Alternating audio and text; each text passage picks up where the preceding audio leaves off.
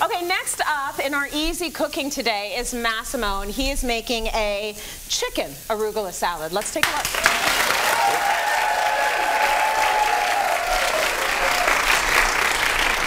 Smells very good, Chef. Yeah. So what are you making for us? Well, sorry to do that to all of you. I mean, I called it chicken paillard. Yes. Paillard is an old name from the 70s, and I'm sorry, I'm still stuck over there. Yeah. And what is it? What's a paillard? It's basically a chicken cutlet, very, very thin chicken cutlet. Okay. And this is what I've been eating a lot in the last little while because it's summertime. I want to eat something light. So, yes, you know, a beautiful chicken breast, butterflied and then pounded down, nice and easy. If you can throw this on the grill over there, it's already pre-seasoned. I did that just before. Give it a good quadrillage as well. You know What's a quadrillage? So like the little grill. Crisscross. Oh, that's fancy. Is that from the 70s Put it right on. That's from the 70s too. I'm so sorry. Blasted back. So I've been eating a lot of that because it's nice, it's delicate, it's fresh, it's actually very light.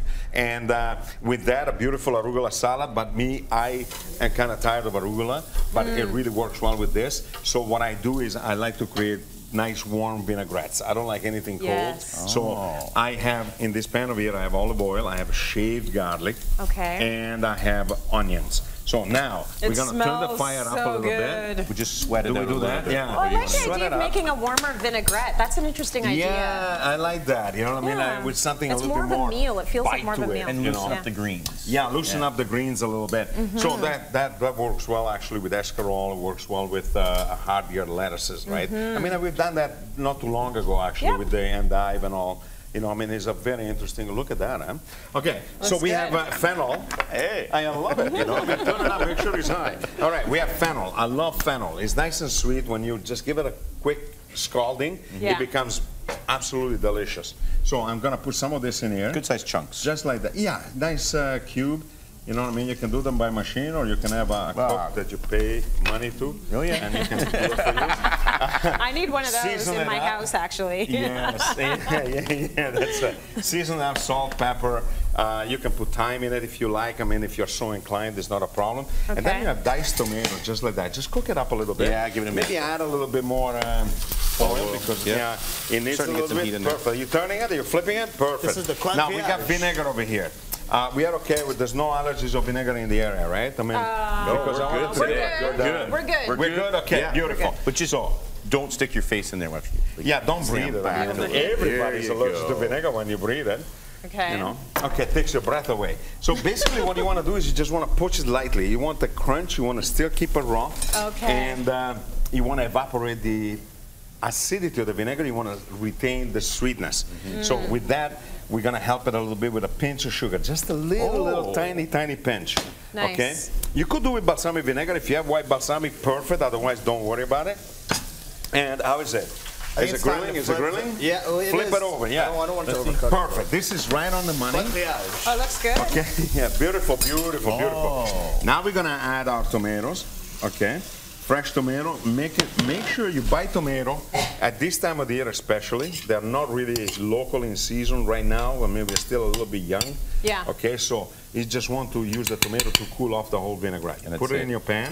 There we go. That's all you have to do, really. That is cool. Very simple. Don't spill it as much as I did. That's fine. Just anyway, this is your vinaigrette, right? You can use this to dress that salad. So when the chicken is ready, we're gonna put it on the board. Very close. On your plate. This is your plate right here. Lovely. I like that. Is it ready? It's not ready yet? Okay, I'm going to show you what I've done. All right. Not ready, no. When you're doing chicken at home, you don't want to dirty everything. You just use your trusty little saran wrap. Put the chicken in between the two pieces of saran wrap so that they don't run everywhere. It also allows it to slide out a little bit with the saran wrap. Or if you're on the board, it might tear it and Exactly. rip it. Yeah. And then you have to wash the board and you have to wash everything on top of it. I mean, there's a pain in the neck. So I have my trusty little pounder, and all I want to do, or you can tell your butcher to do it for you, and they all will be able to do that. Can I try it? Perfect. Get in there, Trace. And this is really good around the kids. That's very heavy. Trace, you want to do this when the kids are around, intimidate them a little bit. There you go. See, that's easy, right? You want to do it about a 1/4 inch thick. That was because you want a little meat.